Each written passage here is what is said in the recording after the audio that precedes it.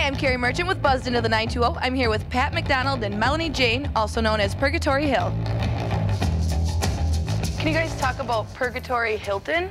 Purgatory Hilton is sort of the name we came up with for this house concert series that'll be like 3 days at the Holiday Motel.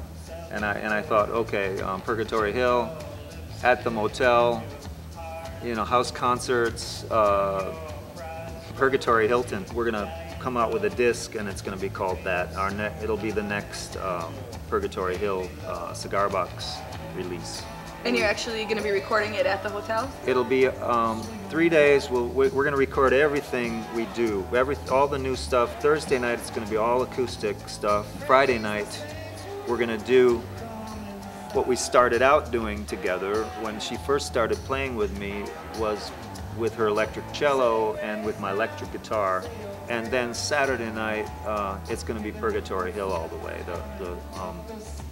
What we used to refer to as Purgatory Hill, with just the cigar box guitar and her percussion and vocals. Now we kind of call Purgatory Hill the whole thing. So if we were going to play a night somewhere, even though we're playing all those instruments, it's still Purgatory Hill. And all the proceeds from the house concert are going to Steelbridge Songfest. Okay. That's right, yes, that's important. It is a benefit for Steelbridge Songfest. The tickets, all the money, 100% of it's going to go to paying musicians' expenses for Steelbridge Songfest. You know. And that's in Sturgeon Bay as well? Yep. Steelbridge Songfest? Yep. It'll be June 10th through the 13th.